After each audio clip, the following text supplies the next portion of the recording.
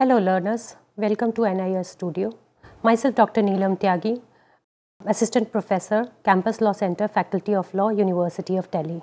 Today I am going to discuss lesson number 15, which is derived from your senior secondary course, that is concerning the introduction to law.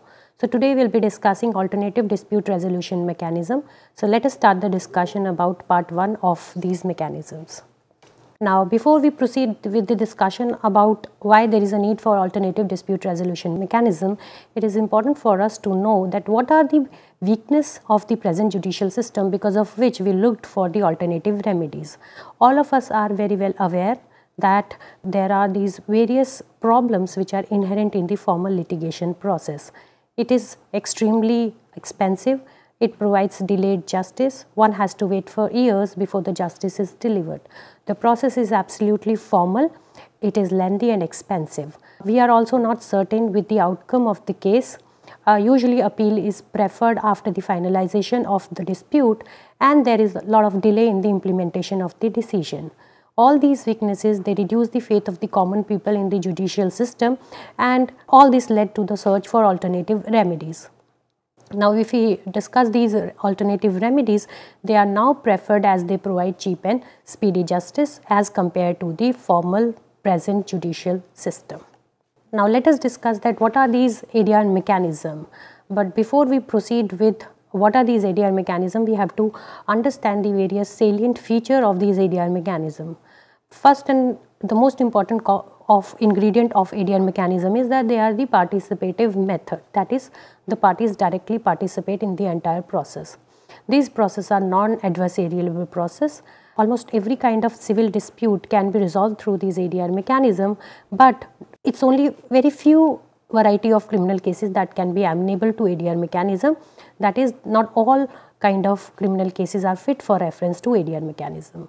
The second salient feature of these ADR mechanism is that these processes allow parties to resolve their dispute out of the court in a private forum with the assistance of a qualified neutral intermediary of their choice. That is, we need not to go to the court, we need not to hire a lawyer, we need not to present our case in front of the judge. So it is a private kind of a forum where people participate in the discussion, and there is this third neutral person who is going to assist the parties to resolve the dispute, and the dispute will be according to the wish and choice of the parties.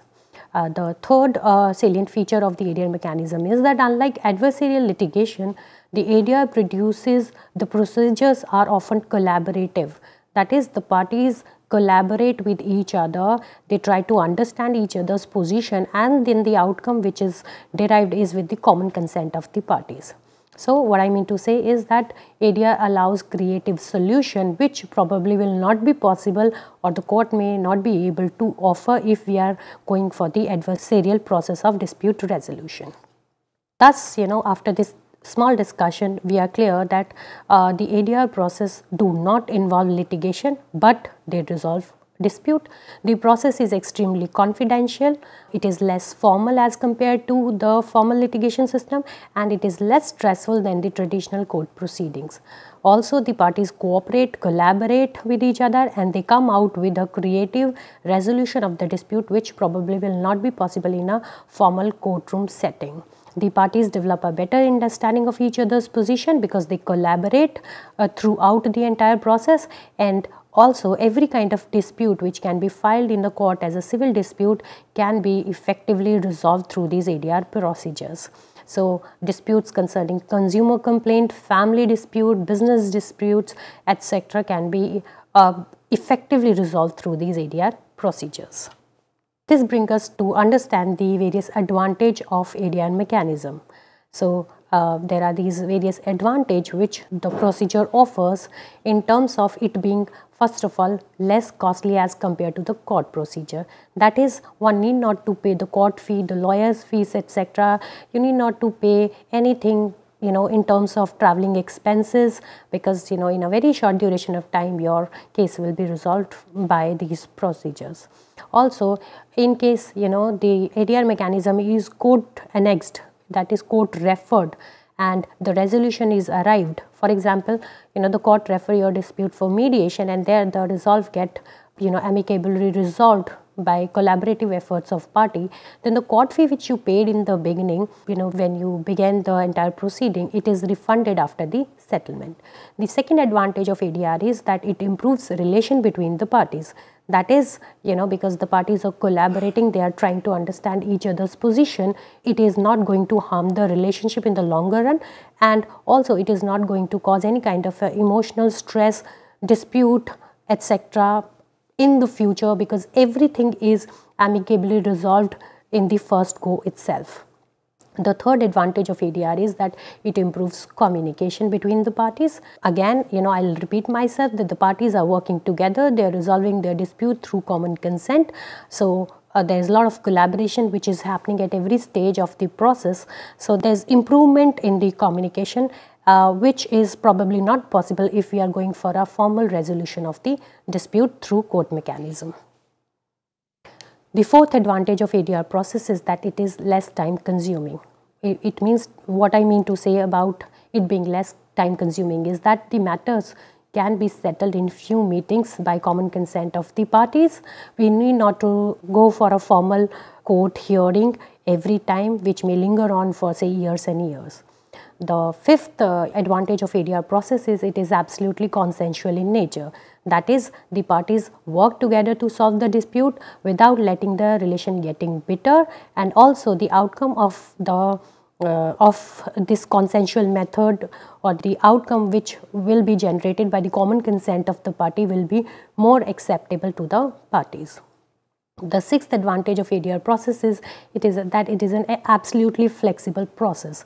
That is, the parties have an absolute control and freedom to choose the applicable law, the date and place of meeting, the process, the language. They have an absolute when the appointment of the third neutral person is concerned, and they have free choice to decide that what fee will be payable to the third neutral person.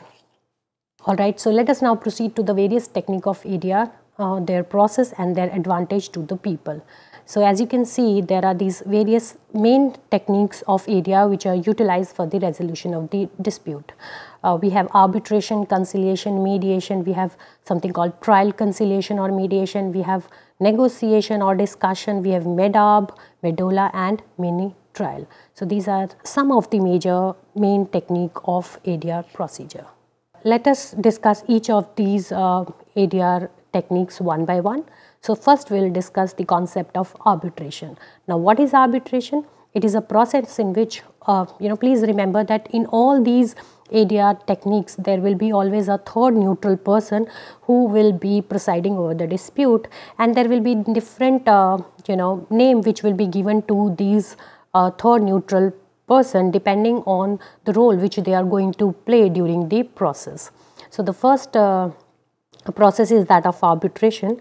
Now in this process, as I told you, a third neutral person, who is now known as the arbitrator, he hears the arguments and evidence from each side and then decide the outcome of the dispute. That is, the arbitrator is going to hear the arguments and evidence from both the sides, and then he is the one who will be deciding the outcome of the dispute.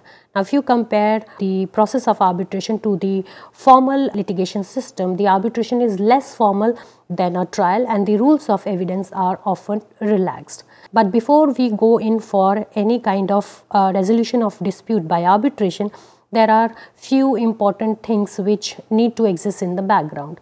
First of all, there should be a valid written arbitration agreement which must exist prior to the dispute. That is, there should be some kind of a pre-writing which should exist between the parties, and this pre-writing is known as the arbitration agreement, which can be a separate contract or it can be a part of, it can be a clause in a contract. Secondly, as I told you, there is this third neutral person who is known as the arbitrator. He is appointed either by the parties or by the court, and he is an expert on the dispute which is referred for the arbitration process. Thirdly, the decision which is pronounced after the process is known as award. It is binding on the parties and it is enforced by the court. As I told you, the award is binding, so no appeal can lie against this award in any court except on certain grounds which are mentioned in section 34 of the Arbitration and Conciliation Act. If you talk about the proceedings, they are absolutely private in nature, they are less expensive, they provide faster resolution, and they are flexible process.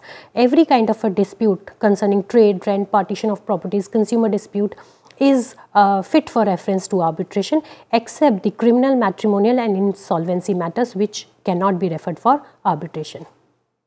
So, every type of dispute concerning trade, rent, partition of properties, consumer disputes are fit for reference for arbitration, except the criminal, matrimonial, insolvency matters. The second process is conciliation. Again, there is a third neutral person who is known as the conciliator. He is helping the parties resolve the dispute by lowering the tension, improving communication, interpreting the issues, encouraging parties to explore potential solution, and assist the parties in finding a mutually acceptable outcome. You have to keep in mind that the conciliator may even propose a settlement, and this is the salient feature of the conciliation process. The conciliator, he may be appointed by the parties, but he does not take any decision. He is free to express his opinion about the merits of the dispute, and he can, after hearing everything and expressing his opinion, may propose a settlement. As far as the proceedings are concerned, they are absolutely confidential, voluntary in nature. The parties have full control over the process and the outcome of the dispute, and it is a process of amicable resolution of the dispute. The third ADR process is mediation. Now, in this process, mediator or third neutral impartial person, he will help the parties to reach a mutually acceptable negotiated resolution of the dispute. The mediator will assist the parties to reach an agreement, but he will not express his opinion on the merits of the dispute. He will break any kind of a deadlock which may exist between the parties, and he will encourage the parties to reach an amicable settlement, but he will not determine the dispute between the parties, and he does not have any authority to make the decision. As far as the proceedings are concerned, they are absolutely voluntary, confidential in nature, and the parties control the outcome. A variety of disputes such as commercial, legal, workplace, community and family matters are fit for reference for mediation. The next process of ADR is negotiation. In this process, there is no impartial third party who is required to assist the parties in their negotiation, and what is happening that the parties are free to work together to come to a compromise. The parties, if they wish to, may choose to be represented by their attorney during the negotiation procedure, and if the negotiations succeed, the parties can sign this settlement agreement in terms of the agreed terms and condition, and then it will be binding on both the parties. The proceedings are absolutely voluntary in nature. It is more like a dialogue between the parties which is intended to resolve the disputes, and what is happening that during the process the parties, they bargain with each other for individual or collective advantage. The next ADR technique is pre-trial mediation. As the name itself suggests, the pre-trial mediation is an alternative for settling the dispute, that is settlement of dispute by the courts before the initiation of the proceedings before it. So, this is a very good mechanism which is introduced in section 89 of the Code of Civil Procedure Code of 1908. This code governs the procedure for hearing and disposing of every variety of civil suit. Now, this section was added by the Amendment Act of 2002, and it is inserted especially for the dispute concerning the family, which can be resolved without getting into the bitterness of the litigation. Let us now discuss the various hybrid procedures for dispute resolution. Again, these are the various ADR techniques which are kind of using a combination of two varieties of ADR techniques. So, we have medola, we have expert determination, early neutral evaluation, mini trial, MEDOB, neutral listeners agreement, rent a judge, final offer, arbitration, and such other procedures. Now, let us discuss three most important types of the hybrid ADR procedures. First, we have MEDOB. So, it is a combination of mediation and arbitration.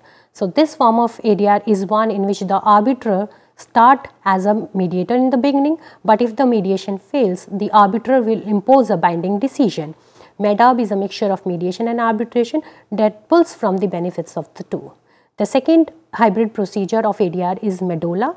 In this, if the parties fail to reach an agreement through mediation, a neutral person who may be the original mediator or an arbitrator will select between the final negotiated offer of parties. His decision is binding on the disputing parties. Third, we have mini trial. In mini trial, which is different from the official trial of suit, the disputed parties elect an independent person.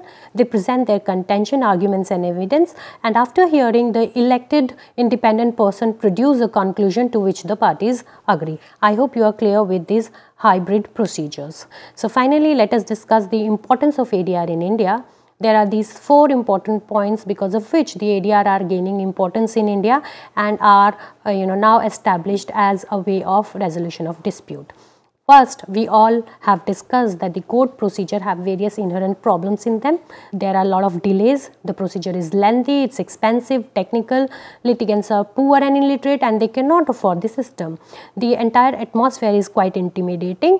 The proceedings are non-confidential in nature and they are adversarial in nature. So, which prompted us to look for the alternative dispute resolution mechanism. Secondly, every kind of petty case can be resolved through these ADR mechanism, which will relieve the court of the heavy burden. Dependencies will be reduced and the court can now devote time to decide more heinous cases and deal with criminals who are a threat to society. Thirdly, it saves wastage of time and money of the court because due to heavy pendencies, the expenses of the court go up that are met by the government from the taxes which are paid by the citizen. Lastly, these ADR mechanism, they provide quick resolution that are tailored to parties' interest and needs. So I hope you are clear with all the concepts that we discussed today. Thank you.